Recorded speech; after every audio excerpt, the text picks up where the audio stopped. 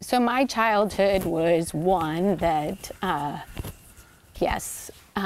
so I was kidnapped as a small child. My sister and I were. Hilary Franz rarely speaks publicly about what happened to her and her sister. You miss that sense of home. You miss that sense of safety. You miss your father. You miss your grandparents. And you don't know if you'll ever see them again. Court documents from the 1970s verify her story. Around the 4th of July in 1974, a close family member took the then 4-year-old Franz and her older sister from their father in Portland, Oregon, to Pennsylvania, where they were found 3 months later. I had a foundation, and I was blessed. The abductor was not criminally charged, so we're not identifying them, and Franz's family still fears retaliation. The girls were raised by their father. It made you stronger? Yeah, resilient. Oh my goodness, resilience.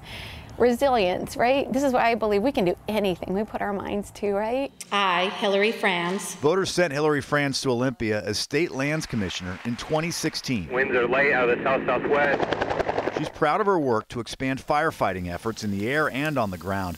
And the Democrat says working across the state helped her learn how to work across the aisle. When I came in, and I didn't know a lot about wildfire, right? So the first thing I did was actually go out into the communities that were on the front lines, largely Republican communities, communities that their livelihoods were at risk, their homes were at risk, their lives were at risk. If elected governor, Franz says her #1 priority would be finding homes and shelter for everyone experiencing homelessness in the state.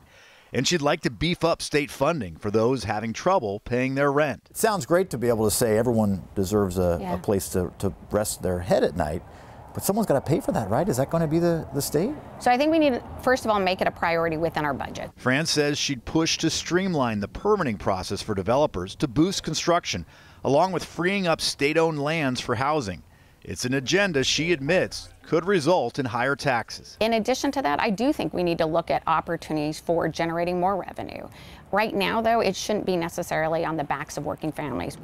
What about gas prices? Washington drivers have paid the most at the pump in the U.S. at times this year, a trend blamed on the state's Climate Commitment Act to reduce carbon emissions. Franz says she would hold oil companies accountable if they're gouging drivers, but high prices would not prompt her to abandon an act she supported. The former competitive ice skater, Bainbridge Island City Council member, and mother of 3 grown sons, says it's her experiences as a young child that set her apart in the race for governor. Every one of us has a responsibility to take care of our neighbor. Every one of us. But when you also then see how lucky and fortunate you've been, where you almost could have had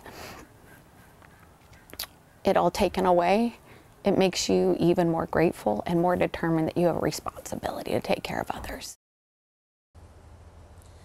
As the only woman in the race, Hilary Franz says voters can count on her to do everything she can to protect a woman's right to an abortion. She says that right also includes women from out of state who choose to have the procedure here.